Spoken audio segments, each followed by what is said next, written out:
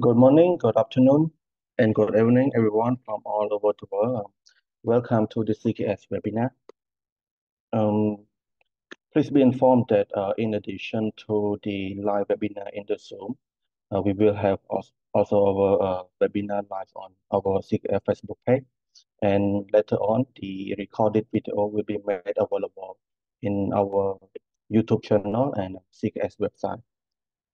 My name is Sun Punlu. I'm a program manager at the Center for Khmer Study. And in case some of you haven't known about the Center for Khmer Study, C Center for Khmer Study or CKS is a non-governmental organization and a non-profit organization working to promote research, teaching, and public service in the field of social science, humanity, and art in Cambodia and the Mekong River. In the Mekong River region, up until today, we have served this mission for over 25 years. And we have two offices. Our main office is at Siem Reap province, and our second office is in Phnom Penh. And may I would like to introduce the audience to our topic today, which is about the farmer technology change decision, theory and evidence from Cambodia. And we have Rachel Brown as our speaker today. Richard Brown is a U.S. State Department Fulbright fellow currently living in Phnom Penh, Cambodia, conducting research with smallholder farmer using economic analysis to model change behavior, risk, and insurance demand. While as an economic student at the George Washington University in the Washington, D.C., she studied the major determinant of poverty for farmers in Siem Reap, Cambodia. And before that, she worked on hydroponic social venture in Cambodia. She graduated from the George Washington DC, Washington University with a BS in International Affairs and Economics. Her research interests includes agricultural economics, microfinance, risk, and insurance. Again, our top our webinar topic today is farmer technology change decision, theory and evidence from Cambodia. In this webinar, Rachel will share her research about technology adoption and behavior change of farmer in Cambodia. During this discussion, she will describe the agricultural economic landscape in Cambodia and how that inform the constraint on technology adoption, as well as explaining common series of adoption. She will detail the result of a study conducted with Break Liep National Institute of Agriculture that explores the major risks and challenges that farmers face and how this impact their behavior. Finally, she will conclude the presentation with the interpretation of the study results and policy implications that they inspire. For the flow of the webinar, after the presentation, you can ask her question by putting your question in the chat box. And for our audience in the Facebook page, please put your question in the comment section, and our uh, organize organizer team will pass the question to the moderator. Um, Rachel, do you have any question? No, that sounds great. So the floor is yours. Okay, great. Let me share my screen and I'll go into my presentation.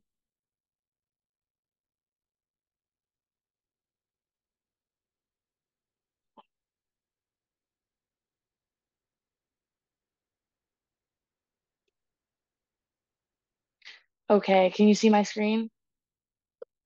Yes.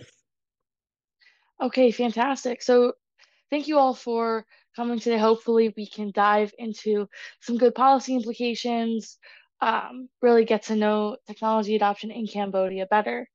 Over the last 6 or 7 months, I've been able to research how farmers in Cambodia go about changing their behavior when it comes to their farming practices. And the study has yielded some really interesting insights into how the agriculture sector in Cambodia can be better developed. I'll go into that more later, but let's dive in. So first in this presentation, I'll go over some of the overall agricultural economic context in Cambodia, just a brief introduction about why the topic of technology adoption is so important. And then I'll go into more of the study specifics, talk about the research questions, some of the theories used, and the methodology. And then we'll go into results and the interpretation of those results and the policy implications. And ultimately, that's really the most important part of this study. Hopefully, we can come out with some good data and some good ideas for Cambodia's agricultural landscape moving forward. So ultimately, this research is about why farmers change their behavior, why others do not change their behavior. Understanding how this decision-making process takes place is really critical in developing agricultural productivity in Cambodia. Another reason why this study is interesting is because in the study, there's farmers who grow rice, farmers who grow cashews. You have farmers who have 1 hectare of land, farmers who have 100 hectares of land. So if you contrast this with a lot of studies that only focus on rice farmers or only focus on farmers that use moisture meters, there's a really great variety in the study that lends to really strong analysis. And before I go any further, I want to give a really big thank you to Prekli National Institute of Agriculture, their team, and the students I worked with to help me enumerate the study and conduct the study, do the logistics for everything, just guide me throughout the process. They're absolutely critical. And then the research was also made possible through funding from the US State Department and their Fulbright Fellowship. So starting out, before we get any further, how does this research define technology adoption? So very broadly speaking, technology adoption is anything that changes how you use your inputs and how they create outputs. So if you have a set amount of inputs, so this might, for farmers, this is going to include fertilizer, this is going to include land. So the technology is anything you do that alters those inputs to become outputs, like rice, like cassava. So in this sense, technology is defined very broadly. So it is not simply something that you're doing on your phone. It's not any sort of thing with SMS messaging or apps. It's really how you're changing your inputs, how you're allocating these inputs, and what kind of new things you're creating. So just keep that in mind as we go forward, and as we talk about technology going forward. Ultimately, the current state of technology adoption in Cambodia is not necessarily ideal. For most farmers, it is not optimal. And this is due to a variety of constraints, which we'll go into a little bit. But technology is really critical because most of the time, farmers have fixed assets. So they have a fixed amount of labor and they have a fixed amount of land. One of the few things that they can change is the technology that they're using. So ensuring that they have optimal access to the technology is critical to raising their incomes. Most of the time, farmers, when they do adopt new technology, they'll adopt it as an income generating strategy. So they'll do it as a way to increase their income. They might also do it as a way to mitigate risk. We'll go into more of the specific technology changes later on in the results section, but for now, just keep in mind it can be really minor things like changing the way that you apply fertilizer or changing the quantity of fertilizer that you apply. And there can also be more major changes like how you're actually planting the crops or how you're harvesting the crops if you're using mechanized irrigation versus manual irrigation. So it's a really wide range of types of technology. So extension services are agricultural training services in Cambodia, and they help farmers to adopt new technology. So they're helping to increase the access that farmers have to this technology. And they can be utilized digitally, so farmers might access them on their phone, email, social media, things like that. But more often, they're done in person. So you might see this in like local trainings, an organization like an NGO or the government, a private business. They might come in and train farmers in a commune for a day. They might come in over like once a week or once a month for a year.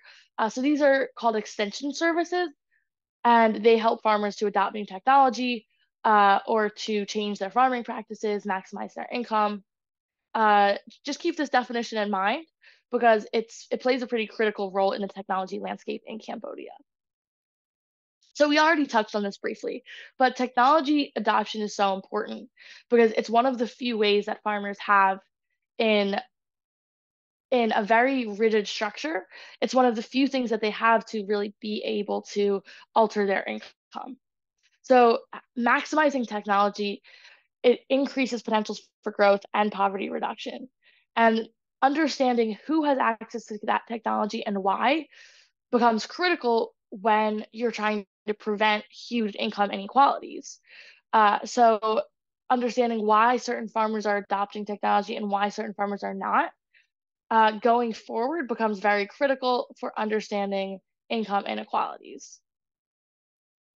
So this slide has a lot of information on it, but we'll go through it, so bear with me. What is kind of the agricultural economic landscape in Cambodia? Ultimately, you have a lot of factors that are culminating to a lot of the or high likelihood of poverty traps, and high or low productivity. So, sorry, I'm just moving this my Zoom box out of the way so I can see. So anyway, so you have a lot of poverty traps and high indebtedness of the farming population. And this is due to a variety of factors. But one thing that contributes to this is a situation of inefficient production.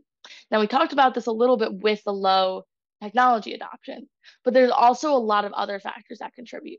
For one, you have poor infrastructure.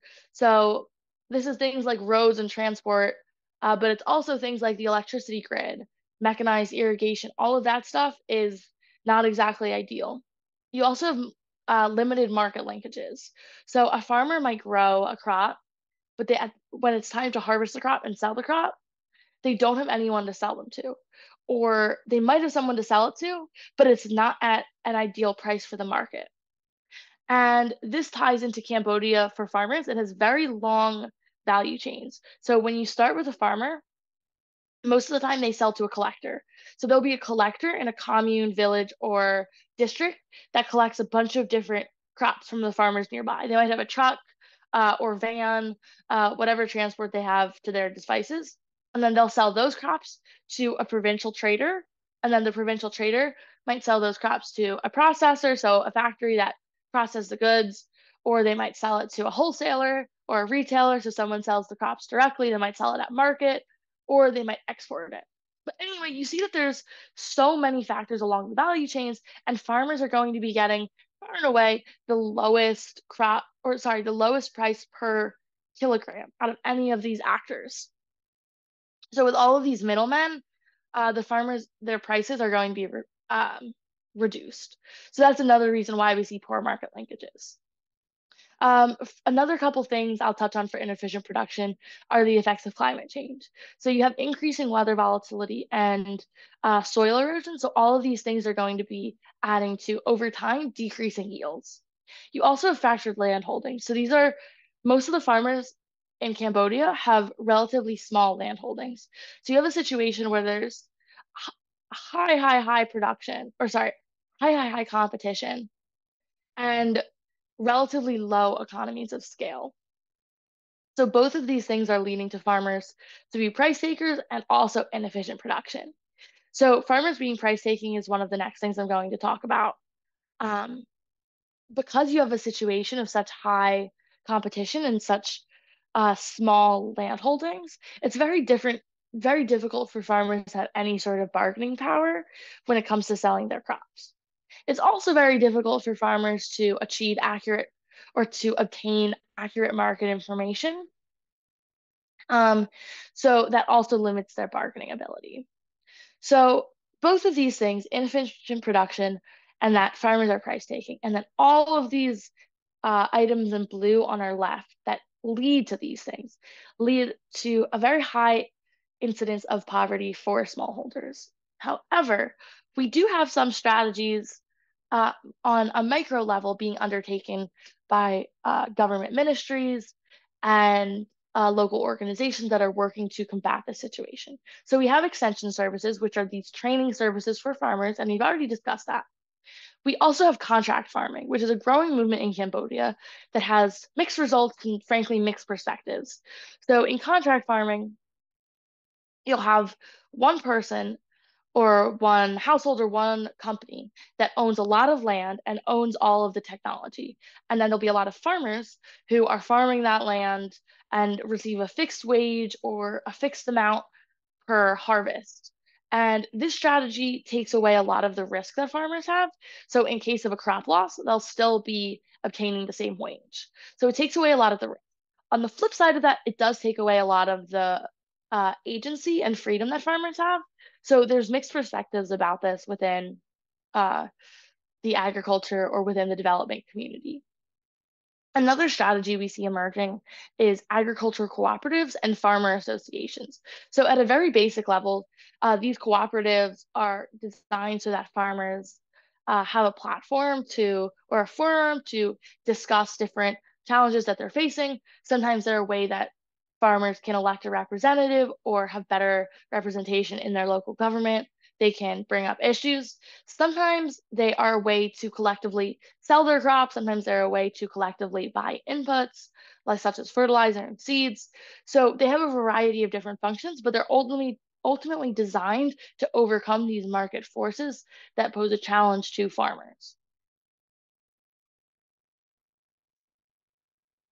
So, getting back to some of the more specifics about the research, the overarching research question is what are the major drivers that are impacting behavior change and technology change for farmers in Cambodia? But diving more into that specifically, what types of technology are being adopted? How does risk play a role in this? How does liquidity play a role in these factors? What about demographic features? What about specific types of technology? So, all of those things we're going to be taking a closer look at later on.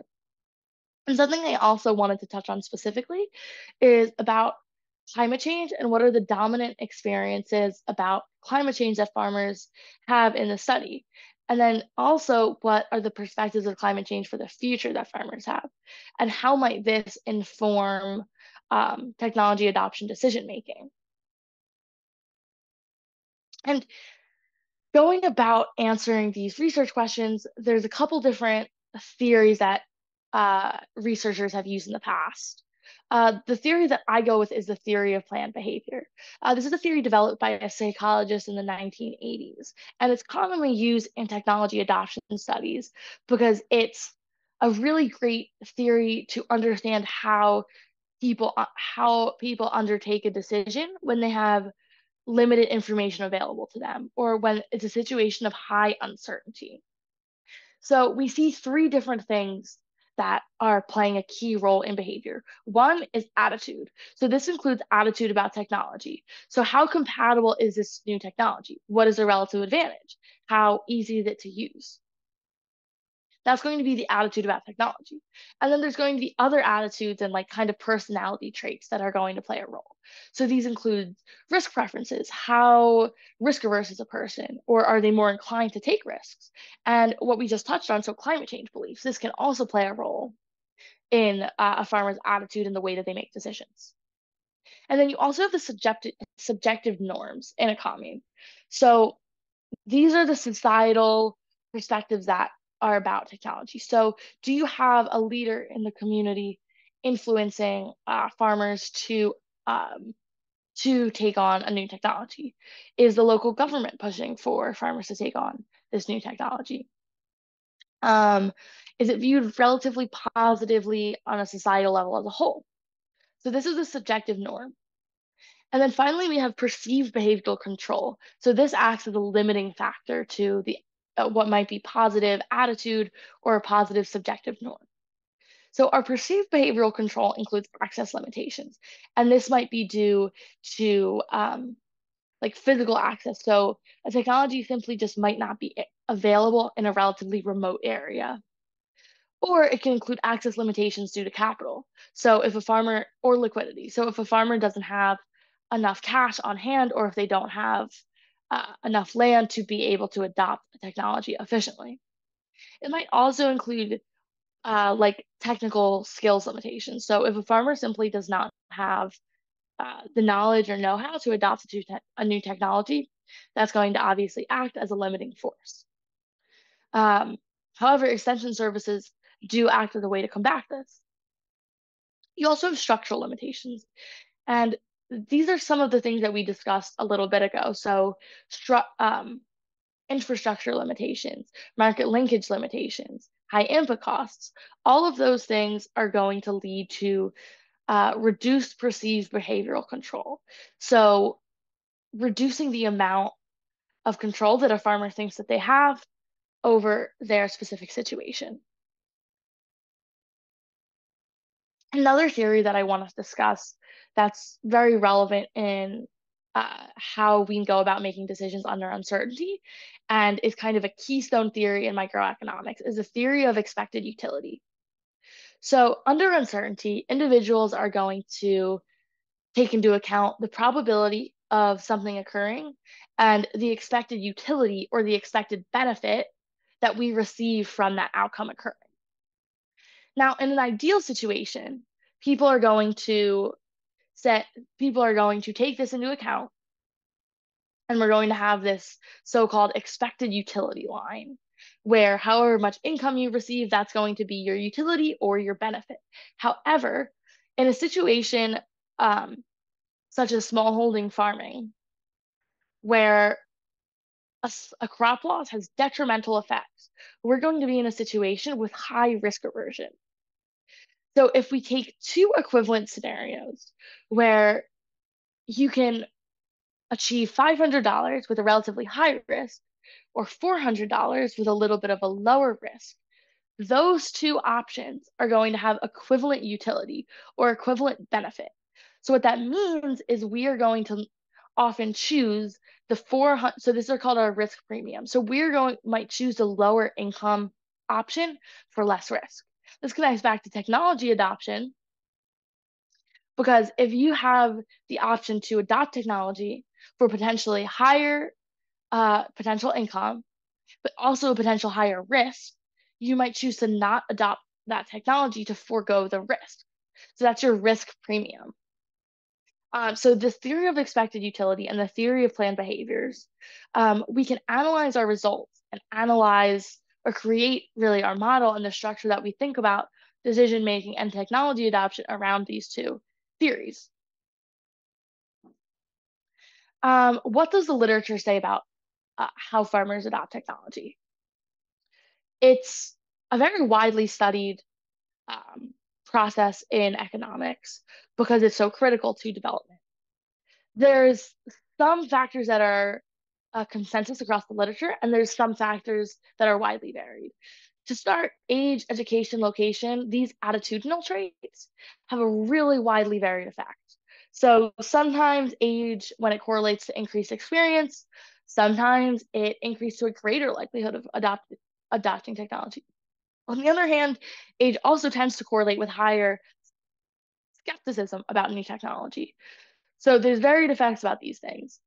One thing that, or I should say two things that generally have a strong consensus that have a positive relationship with technology adoption are learning. So social networks, watching farmers that adopt the technology be successful with it, that's going to increase the likelihood of adopting that new technology.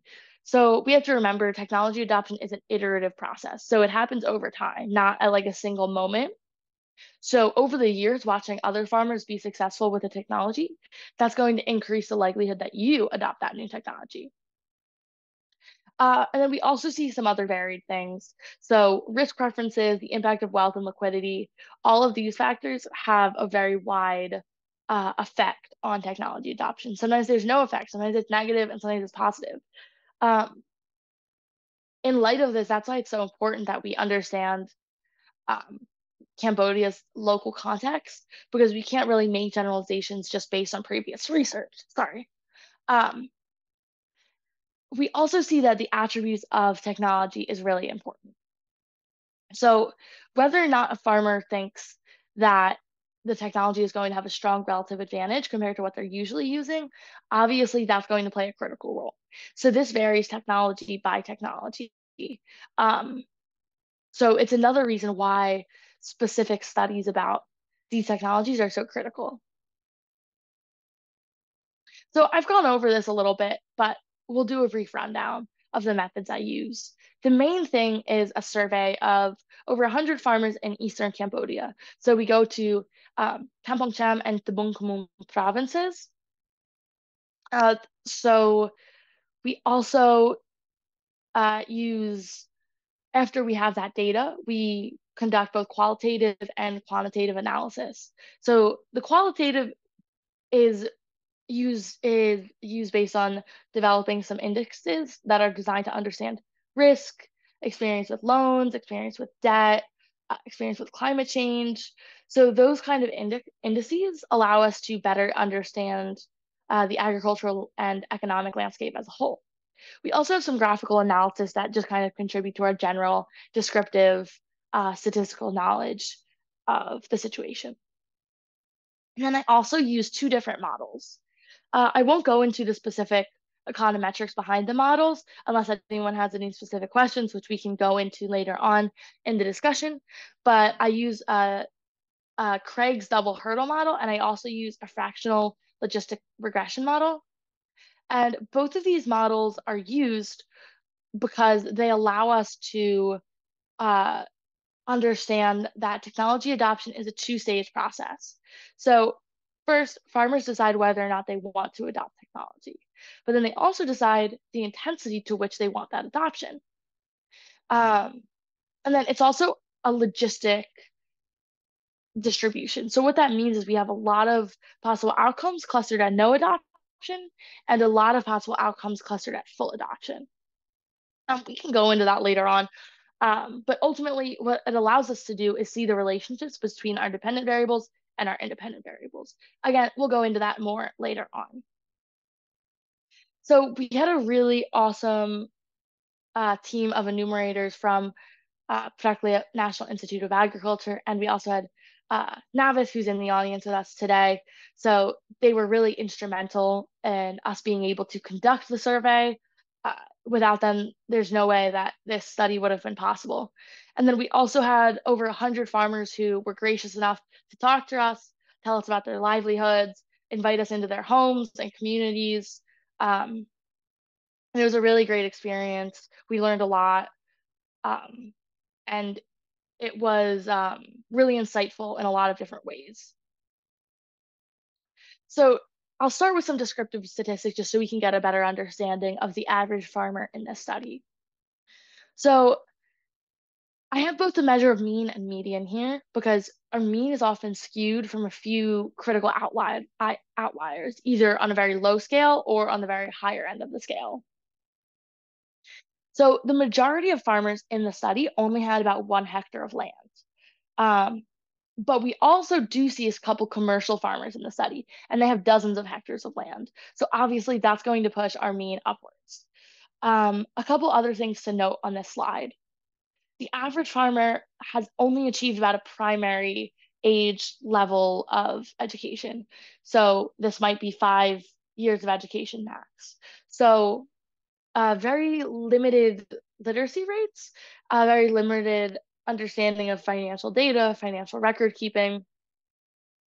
So these also act as limiting factors in developing the agricultural sector in Cambodia.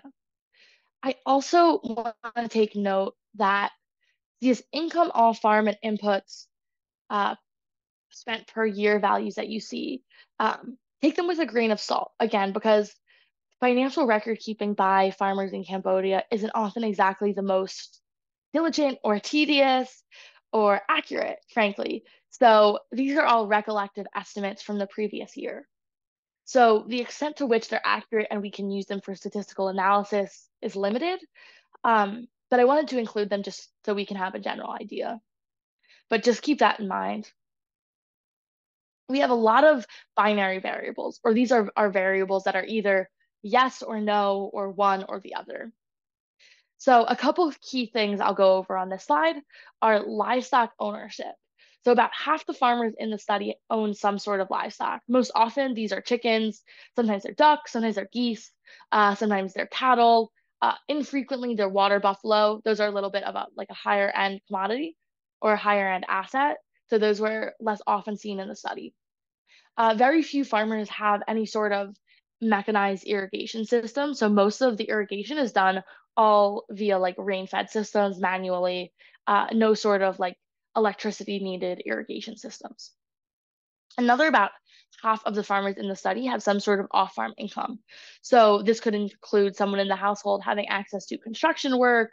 It could include uh, doing labor on someone else's farm. It might include working in a textile factory. A lot of the farmers sell like juice or tea or soda like at roadside stands or in local like community shops. Um, so farmers do have some sort of buffer in case of a crop loss. Not all, but some. Another couple things to note are that the vast majority of farmers in the study have experienced pretty intense loss. So over a third of their crops have been lost in the last 5 years. However, when we see the usage of preservation strategies, it's a very minor portion of the study. So this dichotomy is pretty intense, and we'll go more into why that is later on, especially when we're analyzing our model results.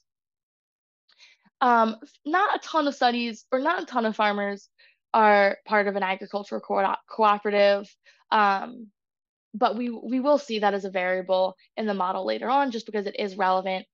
And we also see high indebtedness. Now, considering the fact that uh, farmers have relatively low incomes and are kind of um, limited by a very capricious weather system, this high indebtedness rate is definitely a cause for concern. And again, we'll discuss that later on. A general idea of the types of crops planted. So farmers that have much more small land holdings, they're much more likely to grow rice. Some of the farmers that had the smallest land holdings, so think only like a fifth of a hectare of land, oftentimes they didn't even sell any of the rice. They just had the rice for household consumption. Obviously, it was far and away the most grown crop in the study. Farmers that have bigger land holdings, so let's say upwards of 5, 7, 10 hectares of land, these farmers are better able to grow cashews or rubber, which are higher value added crops, just cash crops grown only for income. The types of fruit grown were most often mangoes, bananas. Sometimes we had a couple coconuts thrown in there. Most often bananas, though. For vegetables, these were most often like leafy greens, like bok choy, lettuce. We had a couple instances of like garlic or spring onions. Um, and then we also have cassava thrown into the mix as well. This is another pretty like low value added crop. It's gotten a lot more popular in Cambodia over the last decade or so.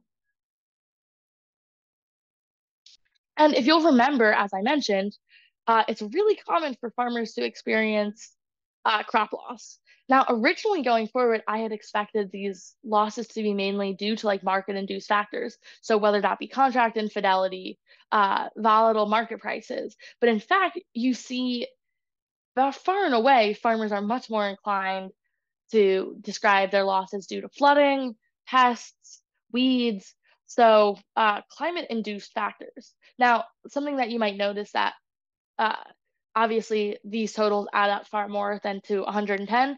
Farmers can also, if farmers who have multiple losses, can list multiple reasons. From a single loss, farmers can also list multiple reasons. So just quick explanation there.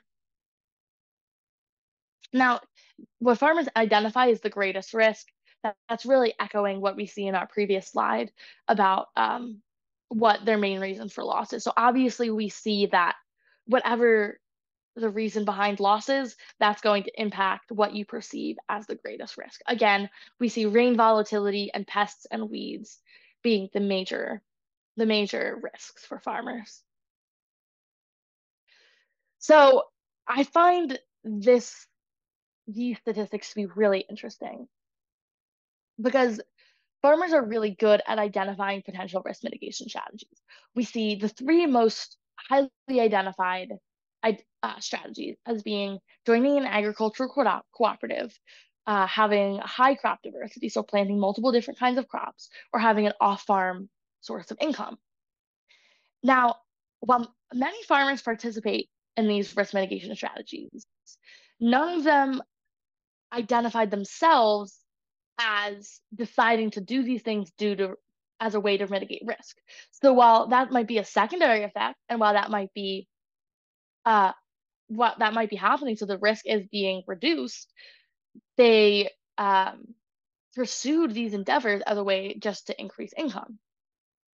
So I do think that that's interesting to note going forward. And again, we'll discuss that later on in the results of the model. What types of technology and behavior change are farmers engaging in? Far and away, the most popular, and this definitely makes sense because it's going to be the easiest to change and it's going to have the greatest relative advantage, so the greatest bang for your buck is going to be the changing the way that you apply fertilizer, changing the way that you apply pesticides, or how much you apply of each. We also see commonly used our technique change. So how do you plow? How do you harvest your crops at the end? And then another common thing that we see, and this is especially common in rice, and that will become pretty relevant later on when we look at our model results, is switching to a higher yield rice variety. Um, Obviously, there's other higher variety seeds, but most common we see it for rice. However, something I do want to note is there's very few changes to the strategies to preserve soil and water. Um, when we look at people's climate change experience, which I'll go into in a second, this very low number is pretty alarming. First, let's discuss farmers' experience with debt. So about half the study population is indebted. Um, However, farmers have a pretty negative belief about debt. So debt can be, end quote, a near crippling monthly expense. So this is a cost that prevents households from uh, buying things that they really need. So it can be difficult to escape debt, and it's very much like a last resort endeavor.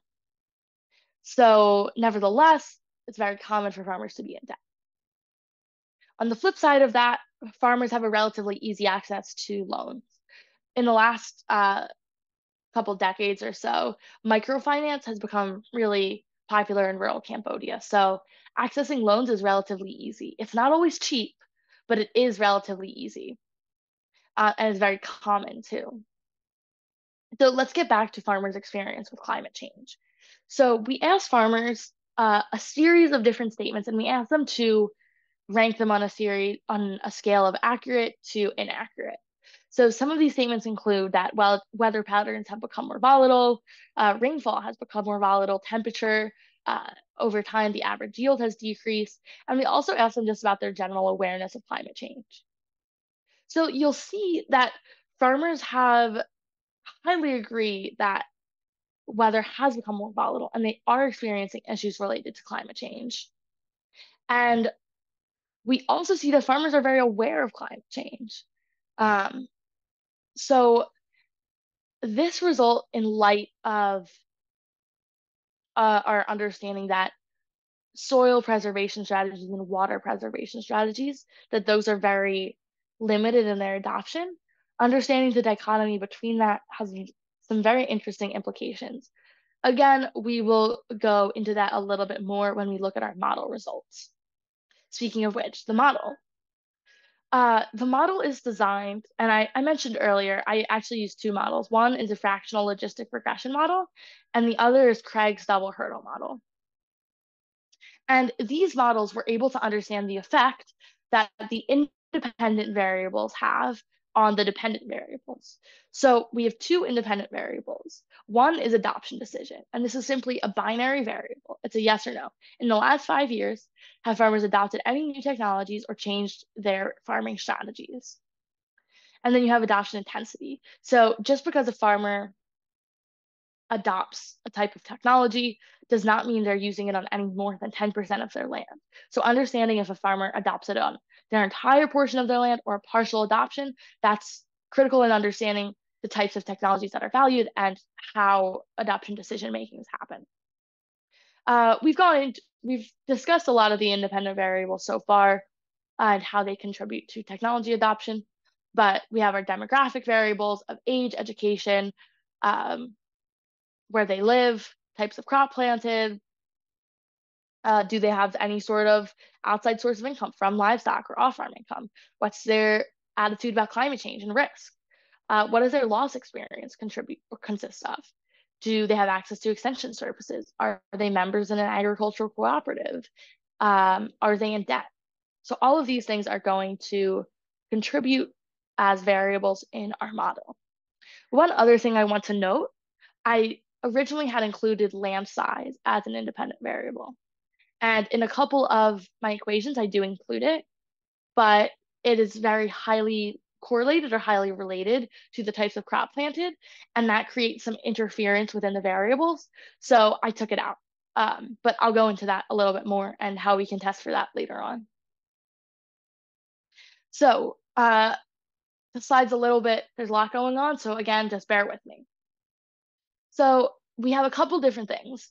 So farmers have their decision to adopt, and our variables might impact their decision to adopt, or they might impact the adoption intensity. So on what percentage of their land did they adopt that new technology? Or the variable might impact both adoption intensity and decision to adopt. The variable might also impact uh, the our dependent variable, so adoption, positively. So a certain variable might have a higher likelihood of causing technology adoption, or it might have a negative relationship and lead to a lower likelihood of technology adoption. Or on the other hand, there might be no relationship, so it has no impact on technology adoption. So we'll go over some of the more important things really quickly. So both growing rice and having access to extension services had a positive effect, or they increase the likelihood of a farmer deciding to adopt technology. And all of these things hold everything else constant. So if we say that growing rice added to the likelihood of a farmer adopting technology, that means that extension services are exactly the same. Whether or not they're indebted, that's exactly the same. So we can isolate the variable for growing rice. A couple things that have a negative relationship: owning livestock and belonging to an agricultural cooperative. So these kinds of things decrease the likelihood of a farmer adopting new technology. What we don't see as having any likelihood are our experience of climate change and loss. And again, we will go into that in a second as we interpret the results. So why is a type of crop important for adoption? So we know that rice, and we'll also see it, I'll go back to adoption intensity, because we know that, for example, cashews and cassava increase the adoption intensity. But we see a negative relationship. So growing fruit or rubber, those kinds of things do not, or lead to a decline in adoption intensity, or sorry, the decision to adopt. So why is a type of crop important for adoption? Well, for one, different crops require different technologies. So this is going to be the most critical component. And I touched on this briefly a little bit earlier. So, for example, rice has a lot of access to uh, like higher volume seeds, or um, higher yield seeds. So, since this is a relatively easy change to adopt, for that's why you're going to see a higher likelihood of rice being adopted. Because in this study, we have a lot of different types of technology that are possible to include, and we don't control for specific sorts of technology. You're going to see that the types of crops become really relevant. Another thing is that uh, obviously different industries in Cambodia in the agriculture sector have different levels of funding and different levels of government support. Rice and cashews are highly supported by the government.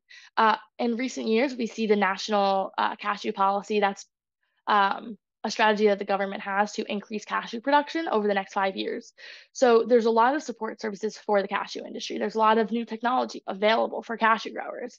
Same with rice. It's such an important crop in Cambodia. It receives a lot of government focus. I want to also just make a quick caveat that we cannot attribute these factors just due to land size or extension services, because again, we are controlling for them. So we are isolating these variables, keeping everything else constant. Again, this slide has a lot going on, so just bear with me. We'll walk through it. Livestock ownership belonging to an agricultural cooperative and having off-farm income all lead to less technology adoption. So there's a lot of potential reasons why this is. But first, let's think of increased wealth. So the farmers that are in these three groups tend to have greater wealth. Um, they either have greater assets or they have greater access to liquidity, or not just liquidity, but like greater source of income beyond just farming. So could increased wealth be a factor to lesser technology adoption? Well, for one, no, because land size is a really key proxy for wealth, and we see no relation after controlling for crop type of land size to relate to adoption. Additionally, there's no theoretical framework to suggest that wealthier households are less likely to adopt new technology. So there's very limited likelihood that increased wealth is the reason or is the driving factor behind this relationship. Another thing we can consider is that, are these households suffering liquidity constraints? I argue that no, they're actually, in fact, having more liquidity. So, one, households that have livestock can sell their livestock, which adds to their liquidity. And two, we see that there's a very high rate of indebtedness, and it's pretty easy for farmers to access loans. And farmers that are indebted have a higher likely to adopt technology. So farmers that are able to take out a loan, which leads to being in debt, are able to adopt this technology. So we see limited liquidity constraints. So I don't attribute this relationship due to liquidity. However, let's look at our final factor. Are these households more risk averse? Now, we see that these three strategies, livestock ownership, agricultural cooperatives, and having off-farm income, are identified as a risk mitigation strategy, even though farmers are not engaging in these specifically to mitigate risk. But perhaps more risk averse households are engaging in these activities as a buffer against crop loss. So, understanding this factor can lead us to potentially conclude or potentially understand this relationship that while more risk averse households might be having these income buffer, it might also lead to more risk averse households being less likely to adopt technology. So we see the third confounding variable of risk aversion um, increasing the likelihood of livestock ownership, agricultural cooperative membership, off farm income, and decreasing the likelihood of technology adoption. So, what is the role of learning and adoption? And I touched on this briefly in looking at some of the commonly identified factors in the literature, but learning plays a really critical role. Now, for one thing, we see extension services having a positive role on technology adoption, and that's a really good thing. We want to see Cambodia's extension services as having a strong benefit on the farming population, and we do. We see almost a 20% increase in the likelihood to adopt technology after farmers have received an extension service. And again, that's just agricultural training in some sort of capacity. And I also do want to touch on agricultural cooperatives again, because it might not just be risk at play. We do know belonging to an agricultural cooperatives is a risk mitigation strategy, but it also can impact the social network you have, and especially related to farming. So what farmers are you viewing? So if none of the farmers in this specific social network are adopting the technology, that's going to limit your likelihood to adopt that new technology. Additionally, some agricultural cooperatives might like engage in certain limitations that make it hard to change like farming behavior. I will say, and again, I touched on this, but uh, technology adoption is an iterative process, so it happens over time. So this study is only a cross-sectional study, so the data was all taken at a specific moment in time. It would definitely be really useful for future researchers to study panel data to study how technology adoption changes for a specific farmer over time, and how to look at like previous decisions impact their future decisions. So I had mentioned that we see no impact of loss and climate change as impacting adoption decisions. So I would argue that this is a little bit alarming. There's a relatively wide consensus in the literature across the scientific community that climate change is going to be posing significant threat and challenge for farmers in tropical regions, specifically in to come. So there's a couple of reasons why we might see no any sort of change related to this. On the one hand, there could be this belief that losses are inevitable. Climate change is inevitable. What is the point of factoring this into your decision making and taking risk mitigation strategies for something that you can't even change? Um, so going forward, that's a paradigm that we'd like to change. We'd like to increase the agency that farmers have um, over like climate change and being able to adapt to climate change in a much more sustainable way. Another reason that we might see for this is that access to conservation agriculture, these strategies are limited. So extension services are just not um, training for conservation agriculture in the way that they're training to increase like overall productivity. And so there's just a limited like skills and technique knowledge about this. And a final factor is that immediate risk and reward play an outsized role in decision making. And this is almost in every decision making, but you see this specifically in farming, especially specifically in low income countries. So we're much more likely to plant crops or make farming decisions based on what's going to happen in the next 4 months compared to what's going to happen in the next 5, 7, 10 years. So this is a disincentive towards sustainable agriculture practices. We see this a lot in farmers all like following boom and bust cycles.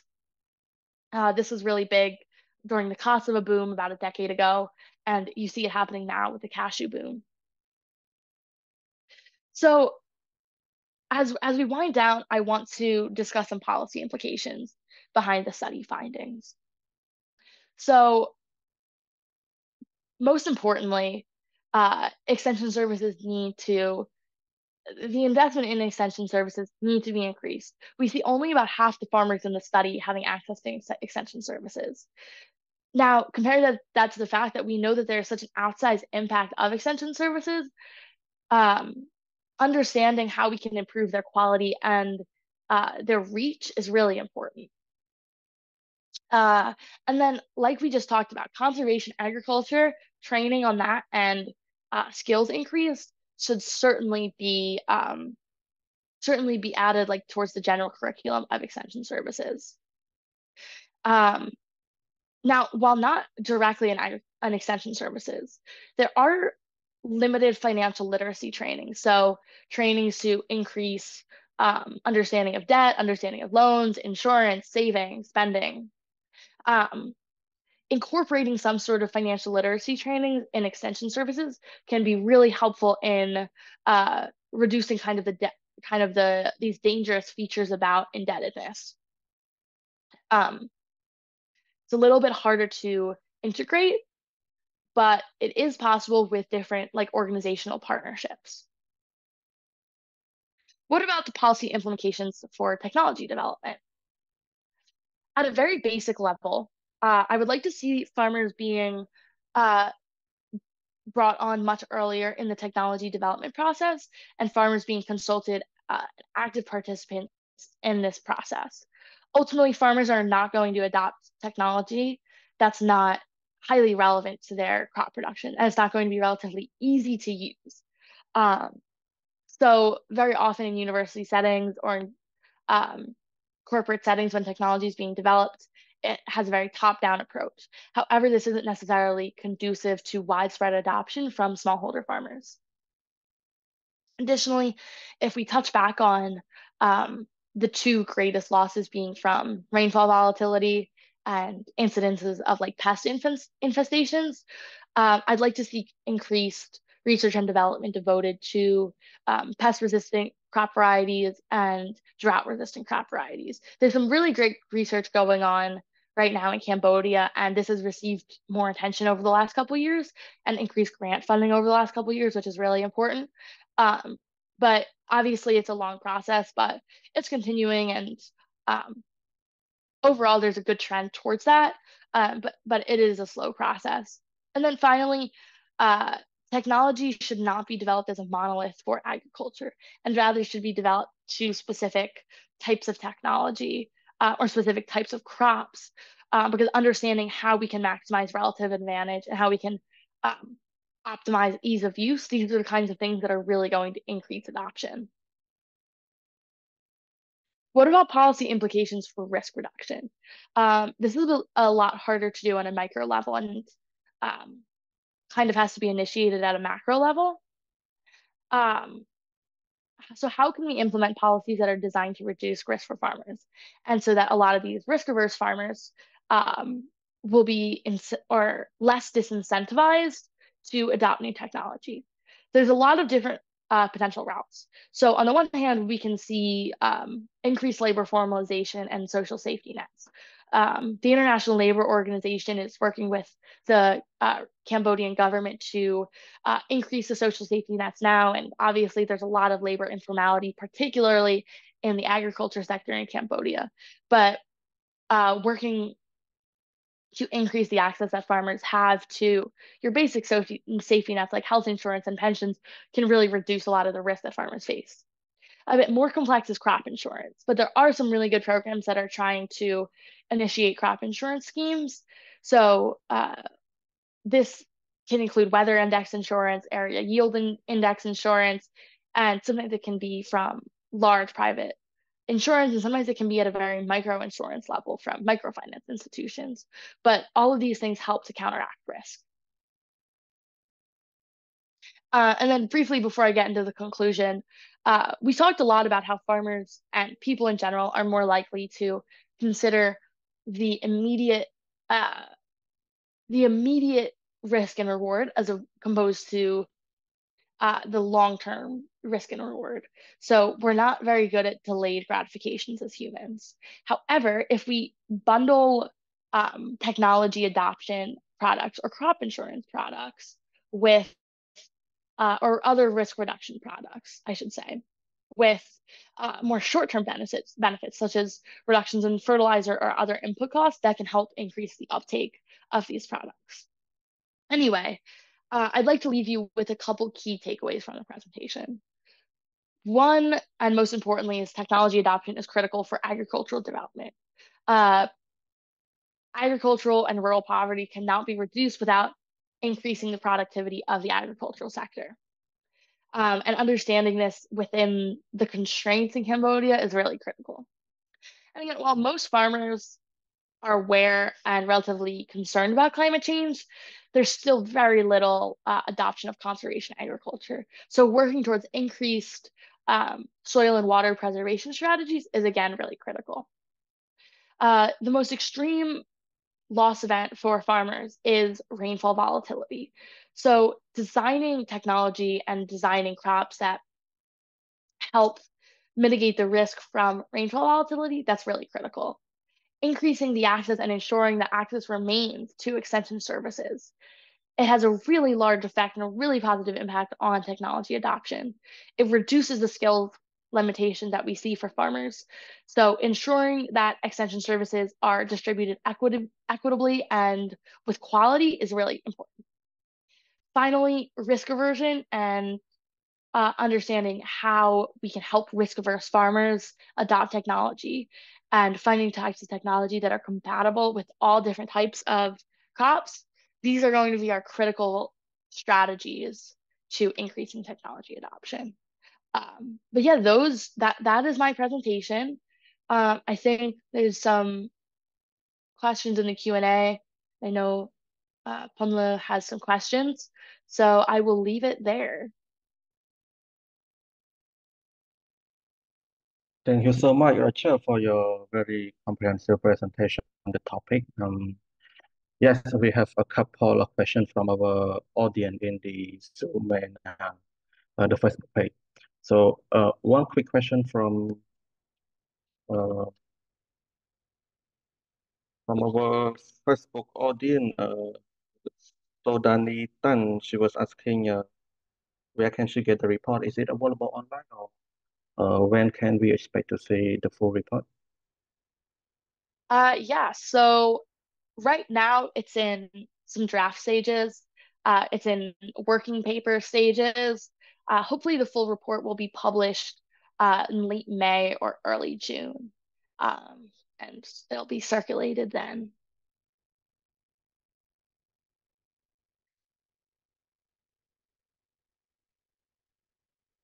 Uh, thank you. We will be waiting for your full report to be published. And another question from Patrick. Uh, Patrick asked if you can clarify how can you define the member or social group in your study? Yeah, that's a good question. So the social groups that were included, it was pretty broad. It could be a religious organization, it could be a leadership organization in the community. A lot of farmers were members of like savings groups. Um, there was a sports recreation like group about that. But we also left it open to farmers to select like any sort of other organization. So it was very broad. But think like your basic social organizations like that.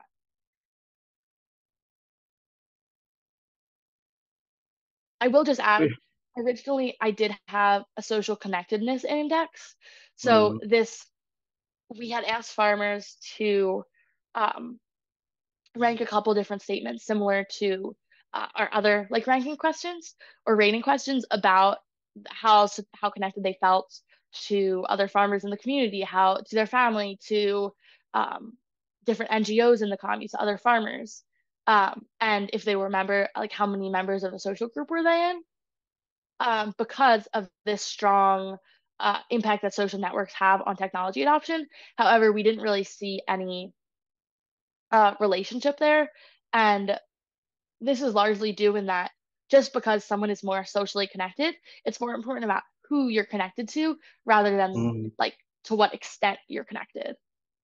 But okay, anyway, social groups were defined in a very broad. good. We also have two questions about gender differences, and I will be integrating them together. One of which asking if you see any gender differences in tech adoption in your study, and what are some of the social, cultural, and economic barriers women face in adopting the agricultural technology in Cambodia? Thank you. Yeah, that's a really good question. Um, I'll start by saying, so this study was conducted at the household level. So when you see gender of like male or female, that's Mhm. defined for the household head. Um, so ultimately, the decision to adopt technology is designed at the household level, or whoever's the family that owns the land is deciding at that factor. Very often, we consider technology adoption as either happens at a single point in time or from one single person, but it's actually an intra-household decision-making process. So there's going to be dialogue between the different people in the household. Uh, Although I didn't find any relationship between gender in this study, other studies have found that uh, there sometimes women can be more risk averse.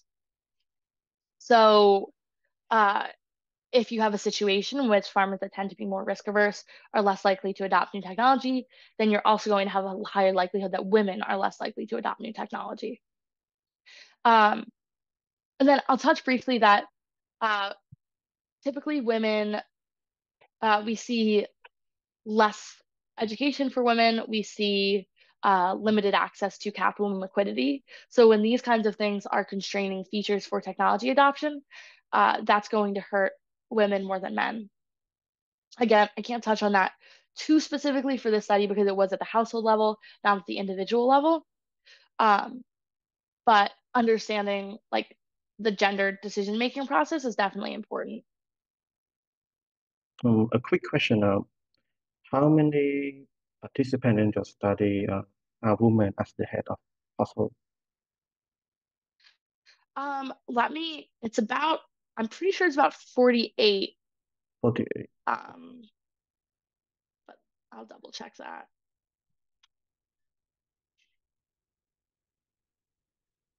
Yeah, 48. Great. Any other barrier in addition to the let's say, social, cultural, and economic barrier for women? Any barrier that constrain women from the decision making in adapting technology? I mean, obviously, um, I think that there is a cultural component there. I can't speak too much on that because I'm not Cambodian, but you do see that play a strong role, especially in more rural communities. Mm-hmm. Um, I think there have been some studies shown about so when farmers or not farmers, but just people in general, like if you have an otherwise equivalent man and woman, when they receive a loan, and if this loan is specifically for an income generating practice. So whether that's for a small business or that's for like a farming practice to purchase some sort of capital for farming. Uh, Men typically generate more income from that individual loan than women. However, Uh, women are often more likely to pay that loan back.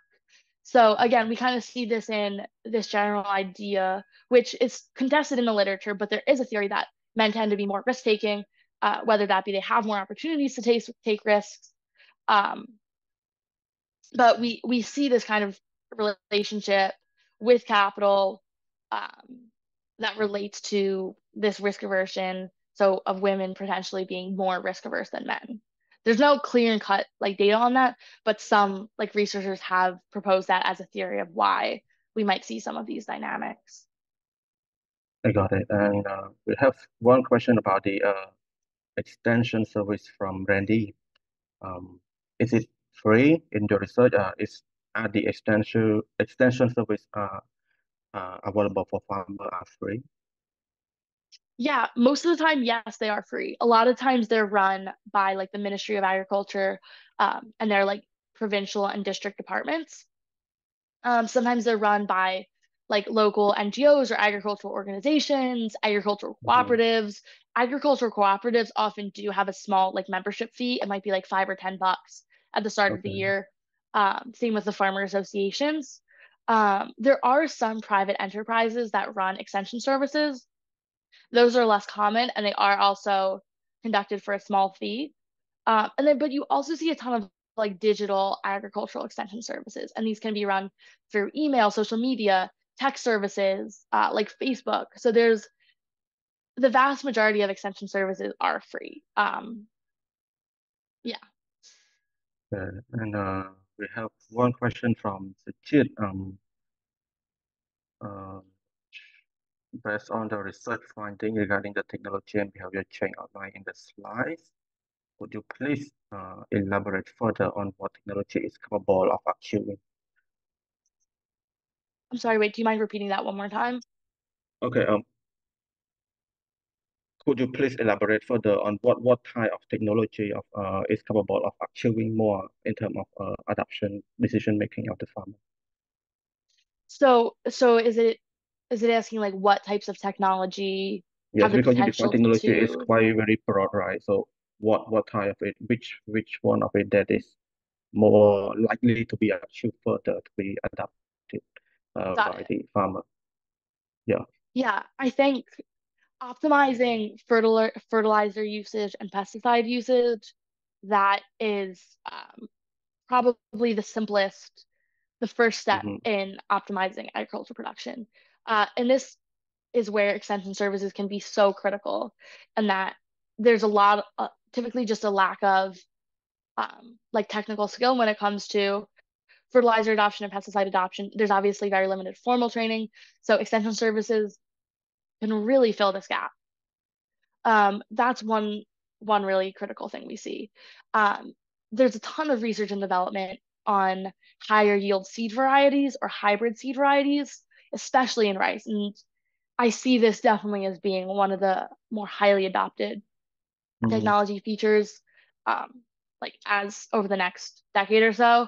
Um, I think it's relatively cheap compared to like mechanized irrigation, for example, and it can have a really um, high relative advantage. So I can conclude that based on your answer, the technology need to be easy to access, right?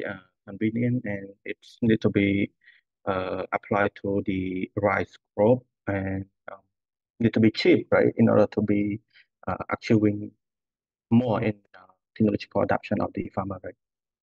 Right. So it does not necessarily have to be applied to rice crops, and we certainly need to be making sure that technology is adopted for some of these higher value crops.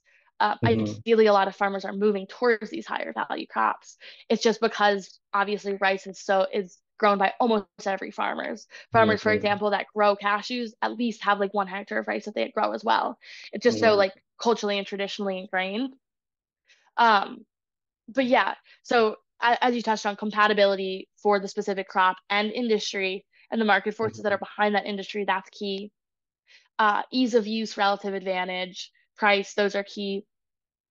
A couple other things, observability. So farmers being able to see it in use, that can help with adoption.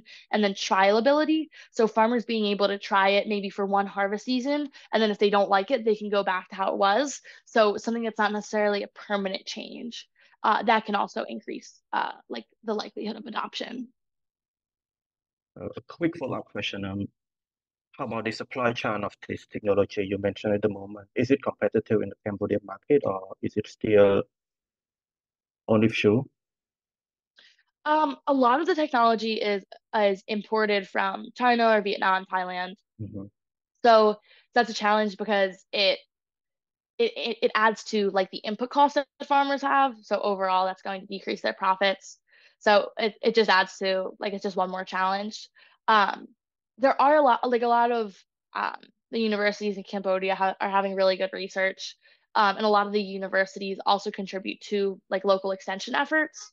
Mm-hmm. So that's good. Obviously, the Ministry of Ag has a lot of funding for um, local like technology development efforts, it definitely is hard to compete with uh, neighboring countries' technology imports. I will say that.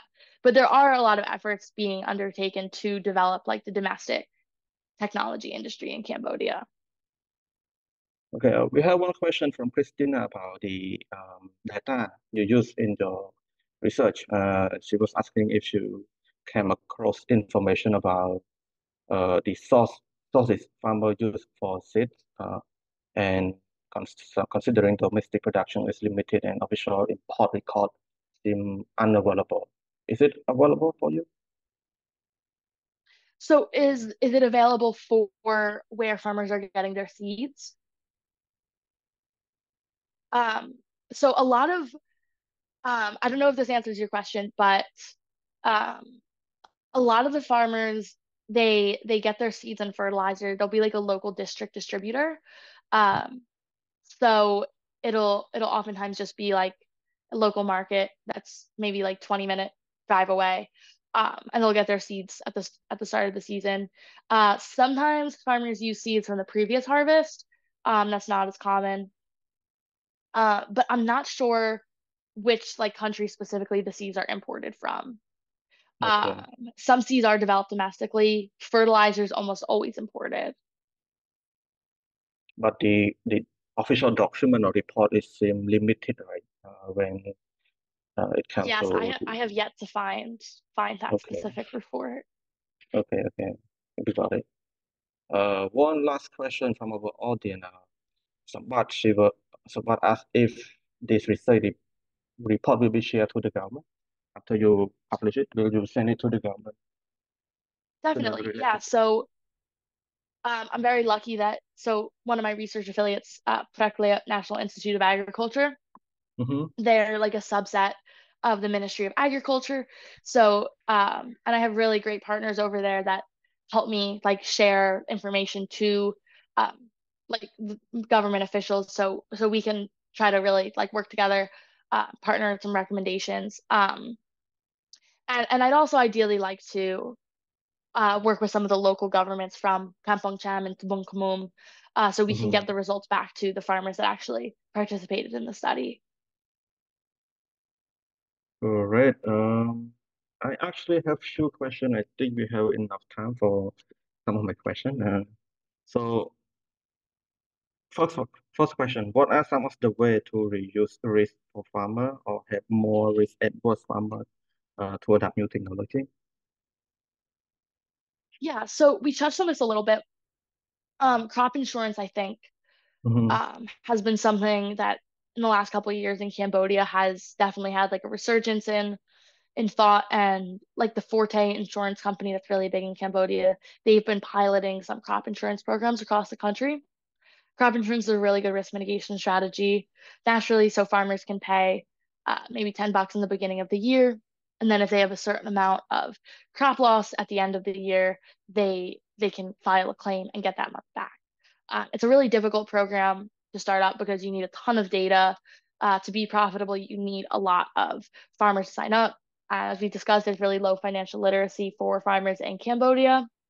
So it's difficult to get a lot of demand, funding, investment behind it, but it has the potential to um, really act as a strong safety net for farmers that go to adopt a potentially slightly riskier um, technology, but a technology that could potentially have really high yields. Um, you also get into a lot of issues like with moral hazard, so or adverse selection. So we don't want farmers who are more risk averse to only be the ones buying insurance, and then suddenly insurance is getting paid out almost every year. We don't want necessarily farmers that once they have insurance, they're like, great, uh, time to adopt a lot um, risky technology.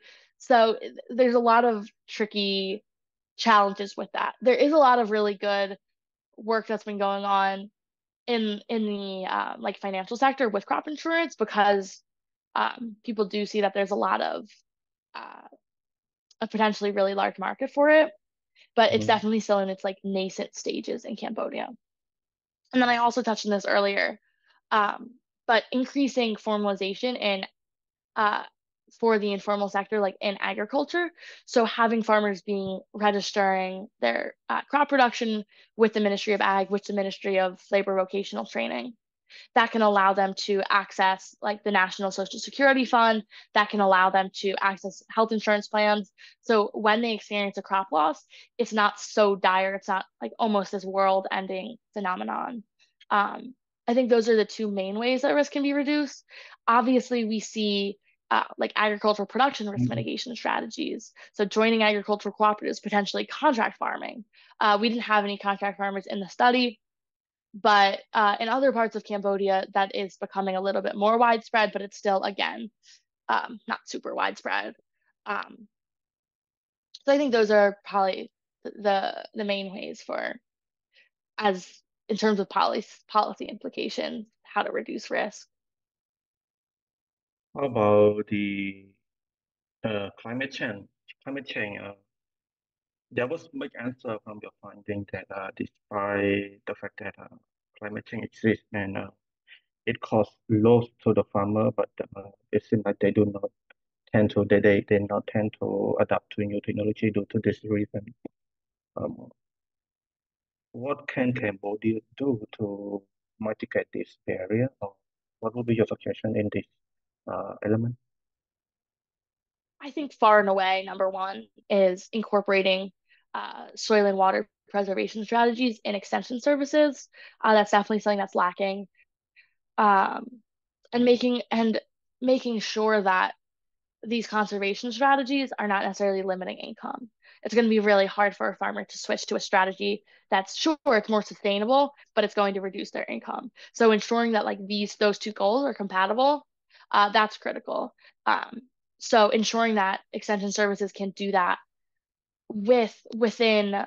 um, within those two constraints, that's going to be key. Bundling services can be really helpful. So bundling certain types of fertilizer, seeds, uh, with types of technology that are going to be more sustainable or more eco-friendly, that's going to be critical. So anytime that we can bundle a short risk or short-term reward with the long-term sustainability strategy, that's going to be critical. Right. And one last question from me. Your research is mainly in the eastern part of Cambodia, right? in Bong Khmung and Kampong Chan. Is it possible to generalize your finding the result for the rest of Cambodia as a whole? I think some of the results, yes. Some of the results, the study would have to be replicated. So, um, for example, a lot of stuff is it's not necessarily dependent on where in Cambodia you are, but it's dependent on how close you are to an urban center. How close are you Okay. to the border with Vietnam? How close are you to the border with Thailand? So I think it's generalizable in the sense of um, farmers that are growing the same things, dealing in within the same like supply chain structure are going to face the same challenges. But a farmer, for example, in like really remote Ratanakiri, they're going to be facing different challenges due to their specific circumstance that's very close to Phnom Penh. Um, so to an extent, I think it's generalizable. For example, like what we see with risk aversion and agricultural cooperatives and livestock ownership as a risk mitigation strategy. I think you can generalize that. I think you can generalize um, farmers being less inclined to adopt long-term risk mitigation strategies compared to short-term risk mitigation strategies. Um, but certain things just need to be cognizant of what access people have to like local value chains and services.